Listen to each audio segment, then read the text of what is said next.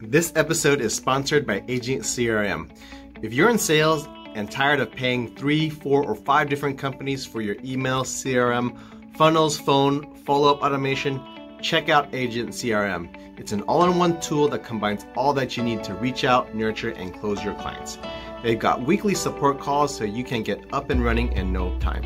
Get a free 14-day trial by going to the link below in the show notes.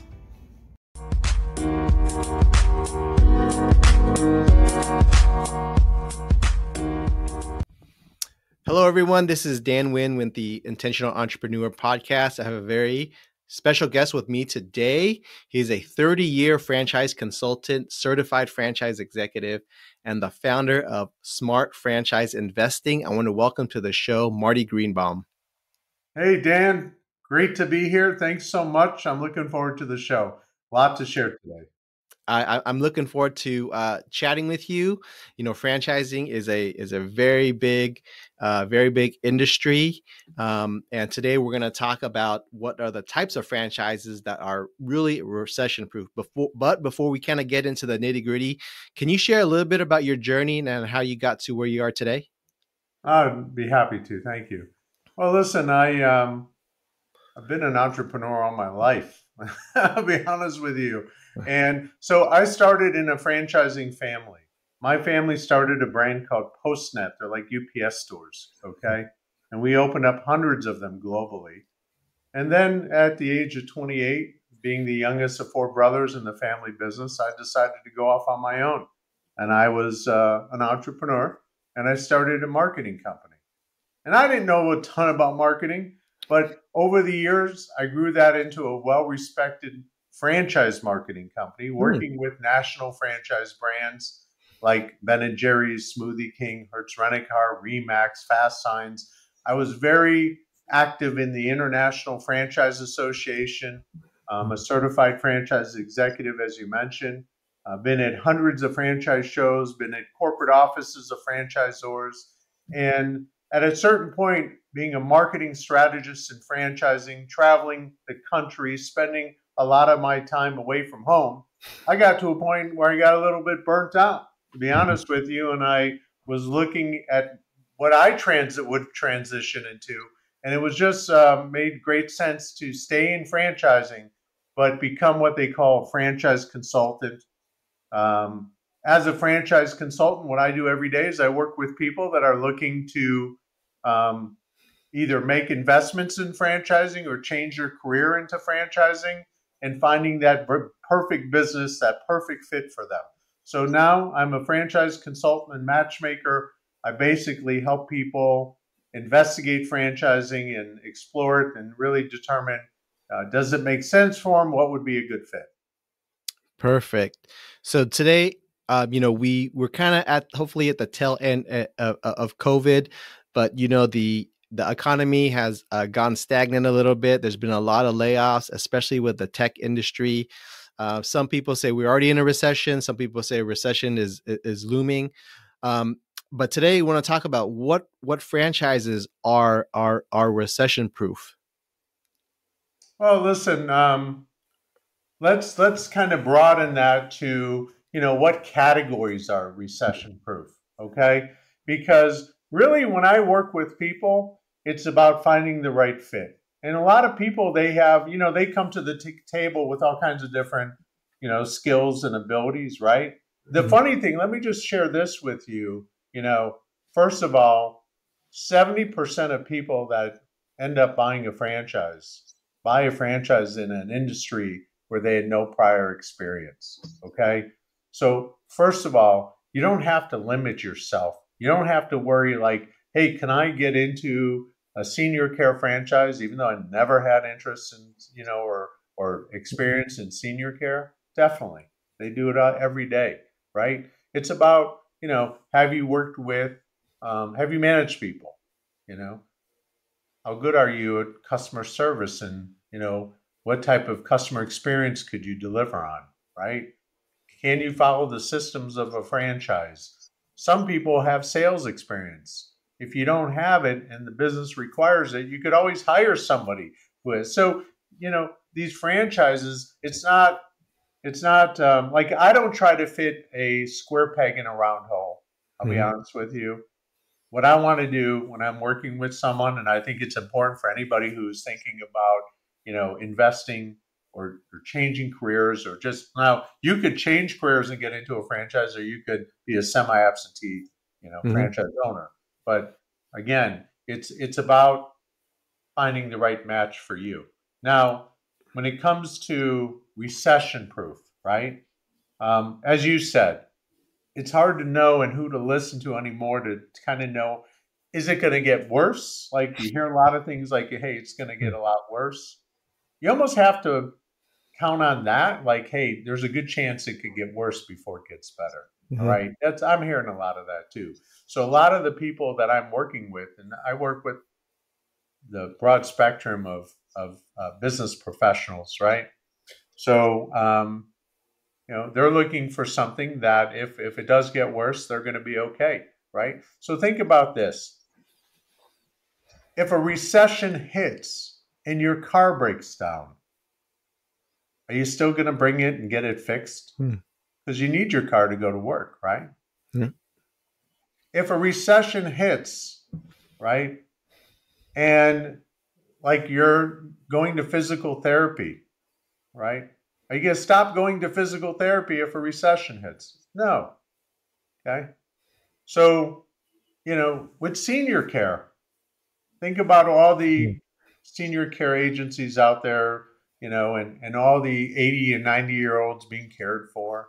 Like, they can't live without that lifeline, that person coming into the, business, or excuse me, into their home every day or every other day to check in, to make sure that they're getting fed and their medication is being handled properly, and, and running them to a doctor's. They can't live without that person helping them. So again, like senior care is a great example of a recession-proof business, because for the most part, people are going to need these services no matter where the economy is going to be at, right? And there are many, like, well, think about this. If something happens with your electricity, your plumbing, your air conditioning, are you not going to get it fixed? Do you imagine summertime, like your air conditioning breaks down, and it breaks down? Are you going to say, oh, we can't afford to fix it? No, people find a way, right? So, service company franchises. As a matter of fact, right now, even though we're not in a full recession, obviously the housing market is, kind of in that place where, because the interest rates are so high, people are not investing in new homes. So when they don't invest in new homes, guess what they do? They make the ones that they have better. Right? So actually, even though, like, so outside of like plumbing and repair services like that, there's like home improvement services are actually doing great right now. Like people are painting, people are redoing their garage floors. People, if they have a problem with the roof, they're going to fix it, right? Restoration companies, there's so many different things that are happening in franchising. But what's great about franchising is that there's a lot of different opportunities, and many of these opportunities are in that kind of recession-proof business.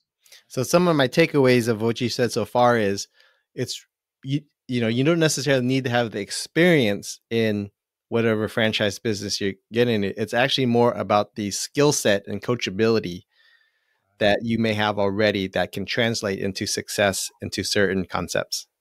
Exactly. Yeah. Franchisors,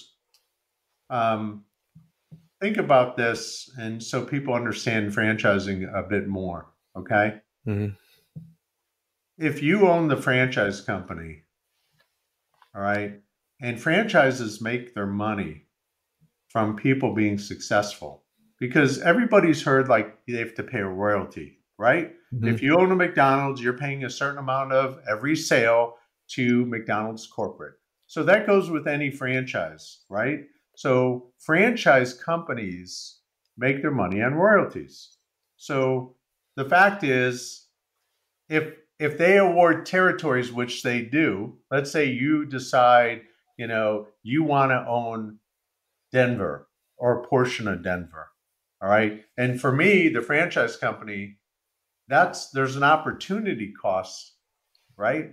Mm-hmm. Because I could either get someone who's awesome and could do great revenues, or why would I settle on somebody that's not as strong and that does weak revenues, right? So franchise companies nowadays, they're looking for people that could be strong. But the fact is that it's really process and systems driven, right? So Mm-hmm. if you could follow the systems, and that's where the training and the sport comes in. Okay. Mm-hmm. So as long as you have these skills and you've been in business and you have specific skills that are relatable to the business, okay, and you have a degree of drive, right? They don't want somebody who's passive. They want somebody who's a little more dynamic, who wants to build something, who wants to grow. And that's why you see these franchise, owners where you hear, oh, this guy has 5 McDonald's, or this guy has, 10 of this, or even I like haircutting places. Mm-hmm. Supercuts are great clips. There's owners with 50 of them. Mm-hmm. Imagine 50 of them.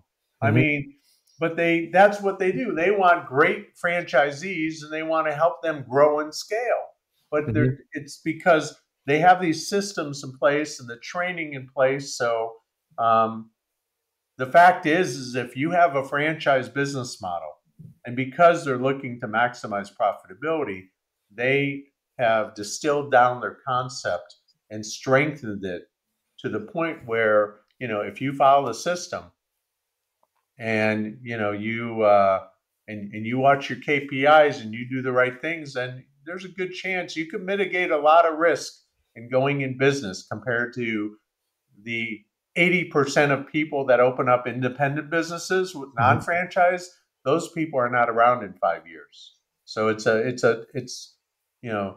so much higher success rates in franchising. When I consult with uh, business owners who want to use franchising as a way to expand, but they're not super familiar with it, I kind of tell them this is kind of the way you want to set it up is that your system has to be pretty good or almost so good where you can really just take someone off the street and you obviously have to have the skill set, but they don't have to have the experience in the industry, and you can put them through your training system, and he or she is successfully able to successfully operate your business.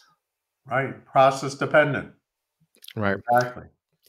So going back to kind of the actual question, you mentioned a couple of industries: home care, home improvement, auto repair, kind of the trades, plumbing, heating, air conditioning. I think even if you kind of even chunk it up and look at it's those things that are necessity almost for daily living or to have a certain quality of life that you want. Right. And kind of besides those, what are even some of other industries that maybe someone might not think of that that are even recession proof? Well, education, Hmm. right?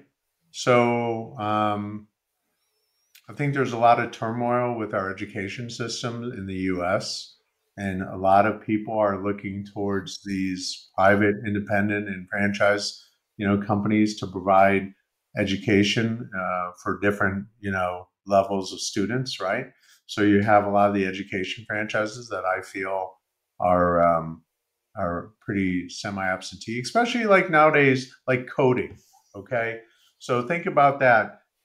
Computer coding is something where people are basically like the U.S. I mean, I work with people from all over the world and different backgrounds, and I've worked with a lot of people from India, from Indian descent, and a matter of fact, technology franchise is another area too, by the way, that I would say fits in that category because I have a lot of experience. I placed a number of people in the technology franchises.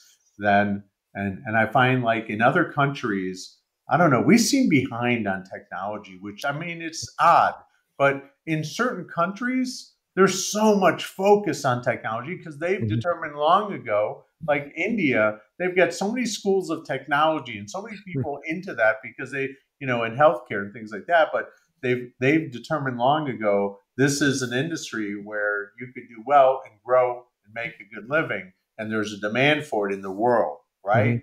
In the U.S., like kids up to even high school kids, do we really have strong technology education, right? So these technology franchises, there's a number of them, 3 or 4 or 5 of them, coding franchises. Yeah. It's a good place for kids to get started. So I like those. That's kind of recession. And then like I was bringing up the technology franchise, and let's face it, all businesses are going to require technology and improvements in technology faster than ever, right? Because again, look at the speed of change that we have in this country in the world in regards to technology. And if you have a small to medium-sized business and you're operating that, right? Everything from cybersecurity to just managing the network and so on. Another area that I see the demand's not going to go down for that. Here's another one that's kind of crazy, a franchise that I like. Think about this. Resell clothing. All right. There's a really cool, and there's several of them. Resell, one for just kids, one for adults. I mean, there's resell stores, right? Well, guess what? That's in right now. And if there's a recession, could you imagine what's going to happen with resale clothing industry? Okay. Excuse me. Let me give you also a neat idea. Have you ever noticed in the parking lot of a grocery store that you could donate clothing in one of those big metal boxes, donation boxes? Yeah. Yeah. There's a franchise that you could get into that business and you could own those boxes. And people will donate clothes and you could place those boxes around the neighborhood. Okay. So think about this. What if you own the clothing resale store and you also own those boxes where people donate free clothing and you merged them where you get free inventory? Free inventory. Free inventory, right? So there's just so many different ideas out there, for recession. I think, though, another thing that I think would be, important to touch on, and I'm happy to talk about, is if you were looking into franchising, how do people do that properly? And, what do they need to know before they buy? That's another, Yeah. And that's a great question. Before you answer that for us is, you mentioned coding and education. There's a shopping center near where I live, and they've got a mathnasium, which is a math tutoring center. Next door to the Code Ninja, right? About 10 doors down, there's an art center. And I was telling my wife, man, if there is a martial arts studio and a piano teaching class, parents would never leave that center. No, that's smart. until it's dinner time. They probably go get dinner in the center and then just go straight home with their there's another crazy category that I think is hot right now, and I think we'll still do okay during recession, and that's the pet care. Yeah. First of all, during COVID, there was obviously a huge increase in the amount of dogs and pets overall, right? So pet care is thriving right now. Pet care. First of all, what I'm seeing is pet grooming, big business, mobile grooming. More and more people want the convenience of someone going to their house and doing grooming. So there's been this, growth of the mobile grooming industry, and there's a number of new brands that are now really, pushing that service where you don't have to bring your dog to, a PetSmart. You could just call up and have someone come by. But in many markets, like I was speaking to one of my clients last week, and they were saying, geez, it's like they're booked out for 6-8 weeks. You have to really schedule well in advance. And I found that to be, kind of crazy, but great for him, but there's all kinds. There's everything from pet food to that to Mhm. even pet training. Dog training. Mhm. There's Mhm. been there's a couple franchises for dog training. Imagine people that love dogs, you know, with all these dogs and training them to behave, training them to listen, and maybe even training them to do some cool tricks too. I mean, so dog training's hot right now. The pet industry has been booming. It's So going interesting. going back to the question you asked earlier, for someone who is interested in buying a franchise unit, what are some of the things that they should be looking out for, and maybe kind of introspective of themselves, whether just franchising generally is right for them? Well, first of all, you have to do the right due diligence. Okay. Now, first of all, you have to, like, when I work with clients, I'm getting to know their backgrounds, right? But, like, you have to look within yourself and saying, okay, where am I in life? What am I willing to do? How hard do I want to work? What do I want to build? How much do I want to invest? So I'll give you some examples. Okay. I tend to work with a lot of people in their 50s. Okay. They've worked at corporate America for 20, 30 years. They're tired of it. They're tired of punching the clock. They can only go so far. They want freedom. They've seen people get a franchise and scale it, right? So again, it comes down to finding a business that they could hire and manage managers and grow the business and not work in the business. Too many Mhm. people make a mistake of working in the business. They got to work on the business, scale Mhm. it. So, first thing, really take stock of where you're at, what your goals are, right? How much money do you want to make? Where do you want to take this business? All right. Do you plan on scaling the business? So you want to determine, is this something you're going to be an owner operator or a semi absentee owner, right? And do you want a business that's highly scalable? I would look at the market and see, not every franchise is great for every market, right? Mhm. Like a Mhm. pest control franchise works fantastic in the Southeast, but here in Las Vegas, where I live, not as much need. We don't have mosquitoes out here, Mhm. right? So I'm just saying, it's funny, like a frozen yogurt franchise, is that going to do fantastically in Minnesota? Well, maybe not, as because you got too many cold months, and you're going to be living off the only the 6 months of the year where people are going to go out for that. So you're losing a lot of revenue potential, right? Mhm. Look at the market. Okay. Um, Listen, you have to also understand like what customers and people are saying about the brand, Mhm. right? So if you're interested in a franchise, A, take a look for online reviews. See what Mhm. people are saying about the franchise. Do some research online. Do all kinds of searches to find out what other people are saying about the brand and the franchise opportunity, right? So Mhm. you could hear maybe or find some things on the franchise and from customers. Like if I was going to buy a franchise, obviously I would visit a location and I would even try to talk to a customer. Hey, what do you like about this? How long Mhm. have you been coming here? Is this something So you'd camp out for a few hours and talk to a bunch of customers, right? Mhm. Or go visit, a location and try to, catch the owner or schedule something, right? Right. Right. Um, Obviously, all franchises have what they call a franchise disclosure document. Okay. Mhm. As part of the due diligence process, you're going to be provided by the franchisor with a franchise disclosure document, which is a requirement of the Federal Trade Commission, right?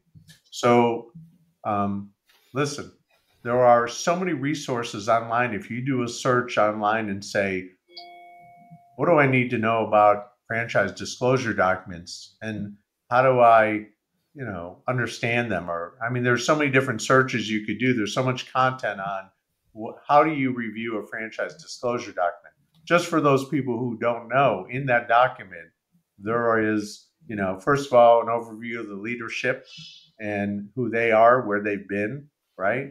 There's any, has this brand had any litigation against them, right? Mm-hmm. Or have they had stores closed and why, right? What's the breakdown of the initial investment? What fees are there? What's the responsibility of the franchisee? What's the responsibilities of the franchisor, right? The item 19 is the financial performance. What do these stores do? They could answer, how much money could you make doing this, right? Mm-hmm. So understanding the franchise disclosure document's key, right? Mm-hmm. There's a lot to know. There's a lot of resources. There's a lot of great books.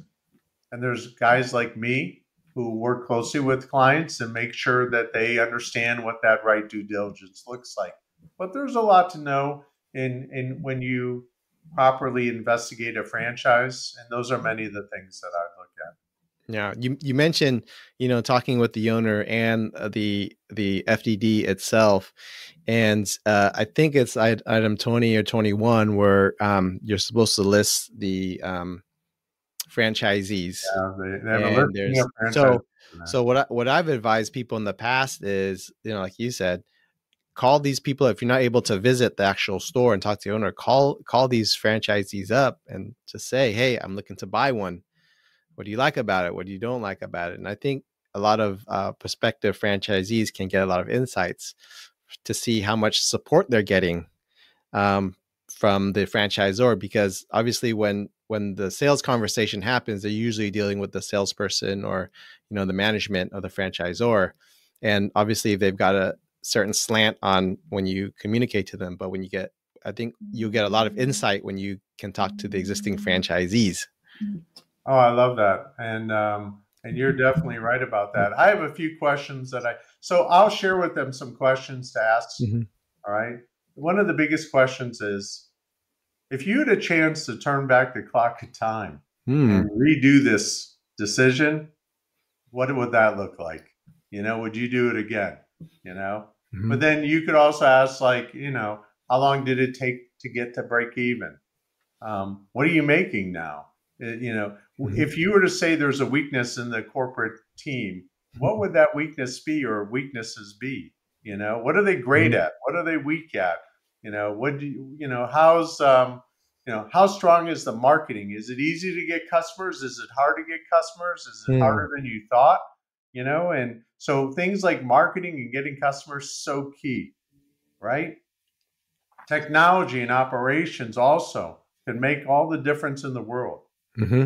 Most franchises are smart. Most of them have invested in technology, and that's how they beat out independent businesses, right? Mm-hmm. And because, kind of to that point, it's economies of scale too, right? Because if one independent business owner has to buy a certain equipment or software, one license is pretty expensive.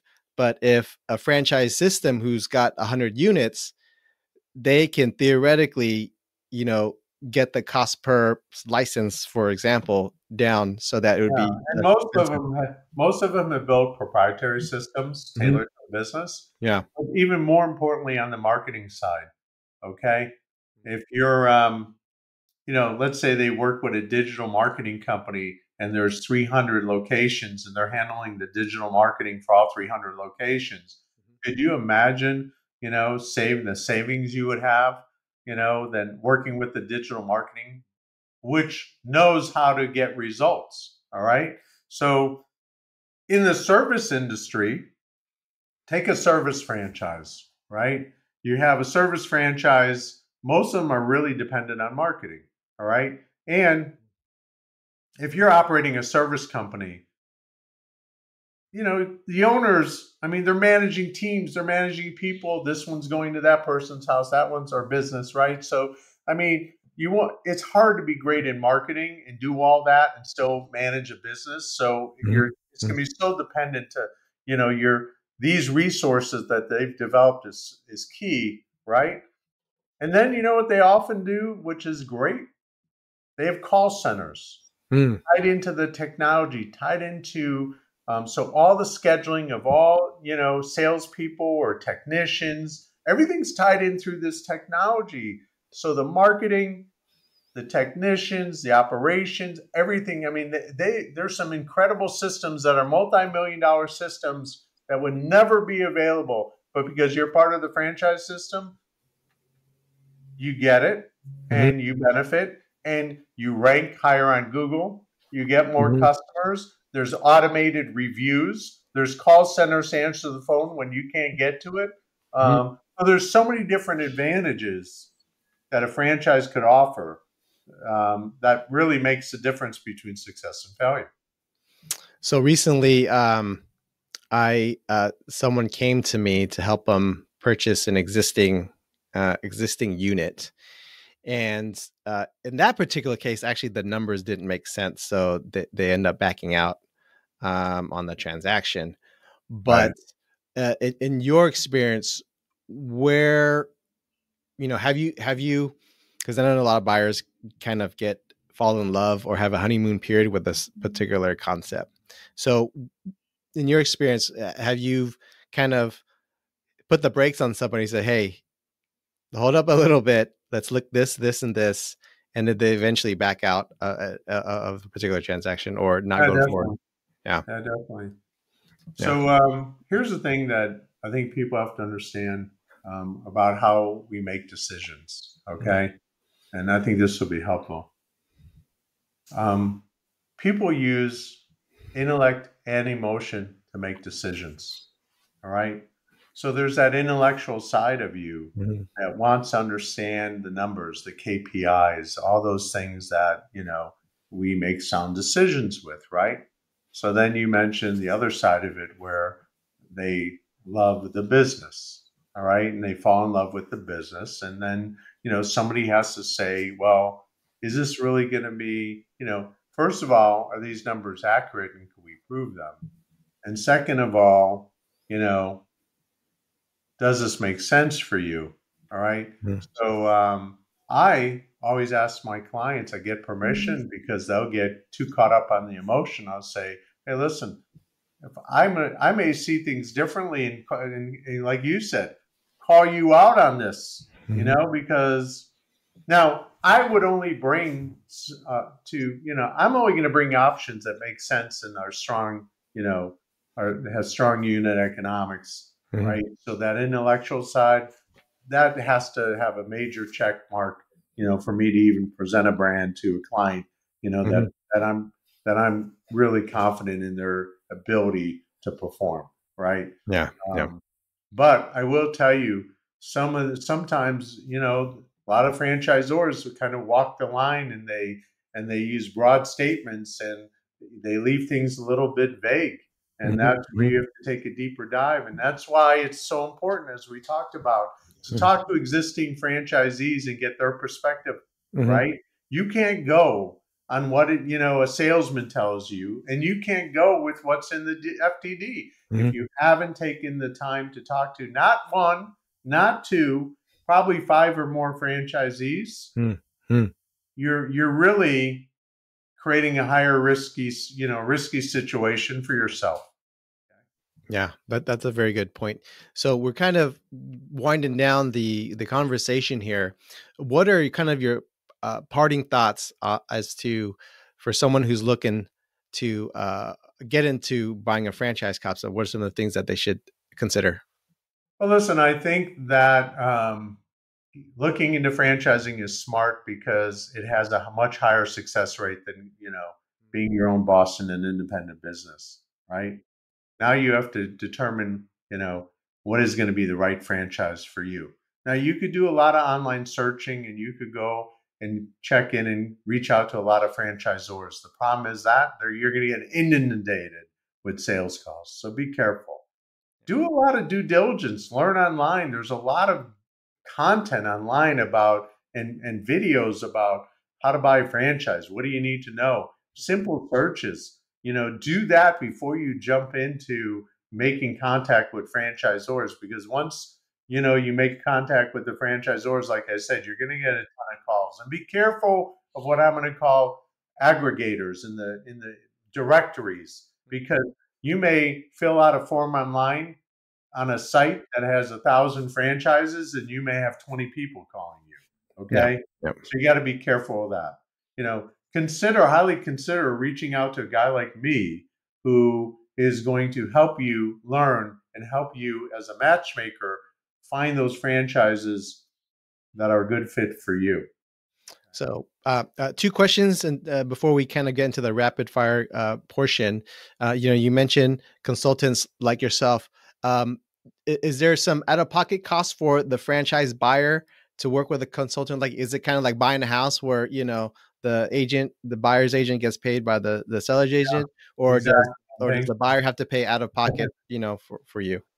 No, the fact is I don't get paid by the buyer.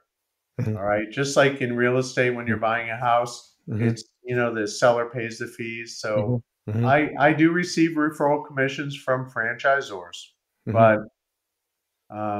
the fact is they're all about the same. And listen, I was in business for over 27 years. The fact is this is a big decision for anybody, Mhm. and you don't need anybody misleading you. I Mhm. don't have 20 go-to brands that I try to fit a square peg in a round hole. Mhm. All right. So if you get with a good consultant, they're gonna respect the fact that this decision is probably one of the biggest decisions you'll make financially. Mhm. And franchise agreements are for 10 years. So you Mhm. got to be sure what you're getting into. So you need help, and a good franchise consultant could help you. And there's a lot of benefits to working with a guy like me, or someone like me, not just a guy, but there's some great professionals out there in this industry. Yeah. And then the last question is, for a lot of people who maybe left corporate world, and like you mentioned before, working on your business, but not in your business. And then there's also the idea of certain concepts wanting an owner operator, right? So, how, where do you mentioned like maybe even passive income, maybe step away, even for the guy who's gotten 50, right? He obviously can't be in 50 places at once. What do you say to the buyer says, hey, I really want to be a business owner where I want to set it up, I want to hire the people, and like I don't want to have to be there every day. Are Yeah, there well, are there concepts available for him or her? definitely. See, so I'm aware of what concepts work well with semi-absentee owners, right? There are some that are owner operator, but there's a lot that are also semi-absentee. And, you know, a lot of franchise companies, they want those owners. They want empire builders, right? They want people that could train someone to be a manager and then open up that second or third, right? Or fourth or fifth. So they're looking to create those successes. But kind of got to know, which are those franchises, and which of those actually are great franchisors that offer a lot of value. Keep in mind that just like any company, franchise companies evolve over time. All right.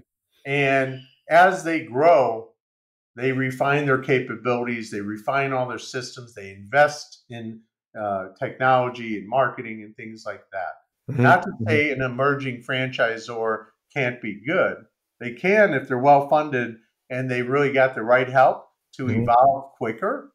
But, not every franchise I would recommend, because they're not all good, because they haven't gotten to that point, you know. So that, we have to look at the value that they provide, and because it's that value that you're paying for when you pay your royalty. So Right. you got to be careful. All right, we're here with Marty Greenbaum, certified franchise executive. So right now we're going to get into the rapid fire question portion. So just answer the first thing that pops in your head. You all right? I'm good. It's all G rated, hopefully. All right. All right. Who do you look up to? Who do I look up to? Well, I'd like to say I look up to my father at first and foremost, for many reasons, because he taught me a lot in life, and he's passed. He was a Marine veteran from the Korean War, tough guy from Chicago, and taught me a lot. And so I look up to him. But I also look up when I think of that, because he was a Marine. I've always had this thing for our veterans too, or anybody who like gives of themselves to help others without worrying about what they're getting. So I would have to say, that's kind of who I look up to. All right. What's the best business book you've ever read? There's a book called Contagious about it's about going viral, and I think nowadays, marketing and taking a brand and going viral and building that reputation is key. So I love that. What's the best business advice you've ever received? The best business advice. Don't let fear get in the way. Okay. Because I think, the fact is a lot of times people are held back by fears that aren't really real. What do they call it? False fear is false, something. False evidence appearing real. Right. So I'm just saying that people have this fear for not, they're not able to do things and it holds them back and it's crazy, Okay. All right. Thank you very much. If you could do one thing over again, what would it be? One thing over again. I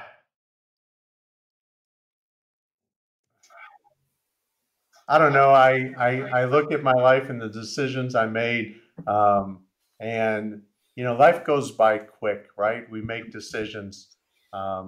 I was in one marketing business, got into a second marketing business. I think I would not have gotten into the marketing business again, and probably taken a different path.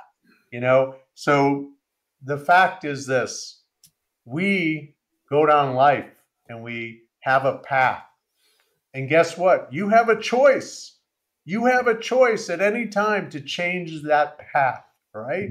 So if the path isn't taking you to where you ultimately know you need to be for you and your family, both from a lifestyle or financially or everything, reevaluate what path you're on and find another path.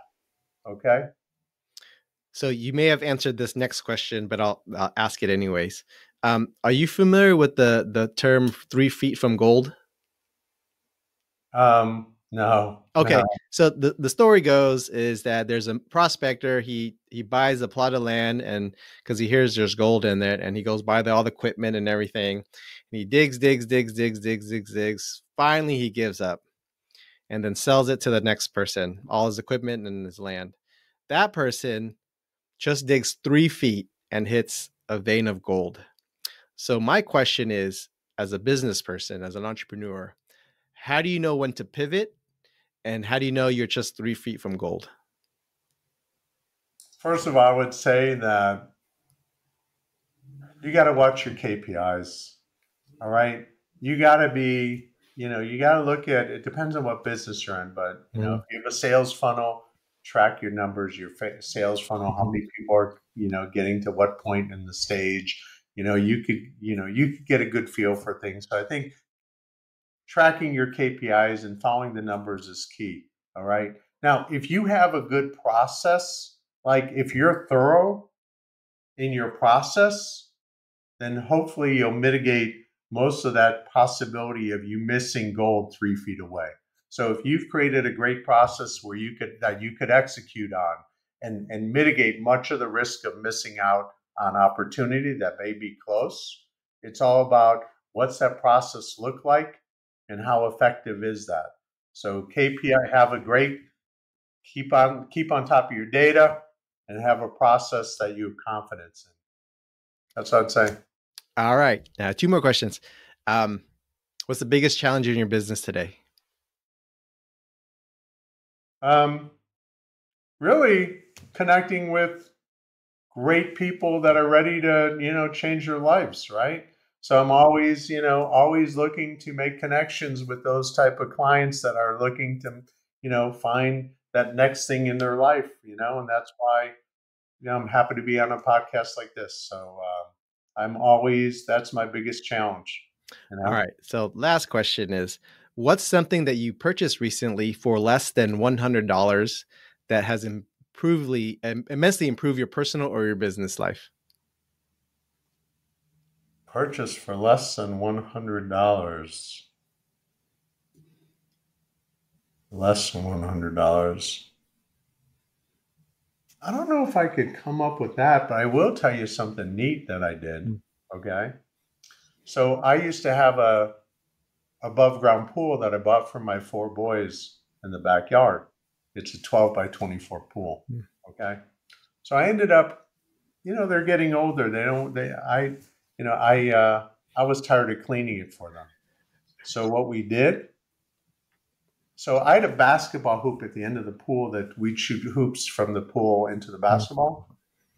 I took down the pool and we just had dirt there. And then my youngest son says, Dad, why don't we just have a basketball court there?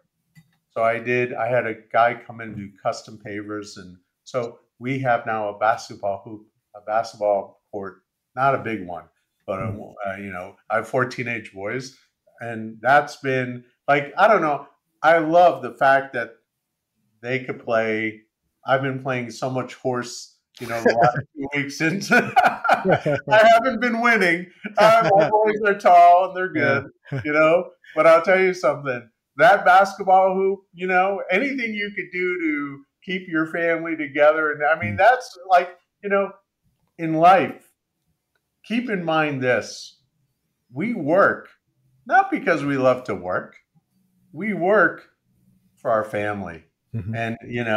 And, I don't know, doing something like that where now we have a place, a little, this place where we could hang out, shoot hoops. I mean, how great is that? I'm a lucky man, not for the hoop, really for the family that I'm fortunate to have. Yeah. So, so life is good. I can't complain. I got a basketball hoop in the backyard. Come on. So Yeah, can't complain. Maybe you should play franchise instead to give you more opportunities to, catch up on, some of the scoring. So, yeah. Marty, thank you so much for your time. It's very valuable, very insightful. If our listeners want to get in contact with you, maybe they're looking to get into buying franchises, but not sure where to start. What's the best way to reach you? So my website, Smart Franchise Investing, smartfranchiseinvesting.com. My email is marty@smartfranchiseinvesting.com. So, you could connect with me through my, website, and love to chat with you if someone has some interest. I'm here to help. And like I said, I'm not charging anything. And, I'm happy to talk to anybody. All right. Thanks again, Marty Greenbaum from Smart Franchise Investing. We'll put those information in the show notes, and hopefully we can talk again soon. Hey, thank you. A great time today. I appreciate great questions. So thank you. Likewise. All right. All right.